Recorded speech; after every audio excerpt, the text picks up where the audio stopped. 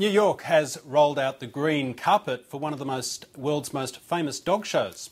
The Westminster Kennel Club is celebrating its 135th year with the arrival of a few new faces.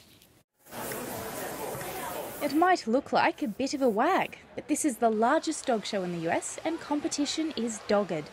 She's a little like prima donna. She loves to be fancy. She flew here on a private jet. She is a fancy dog.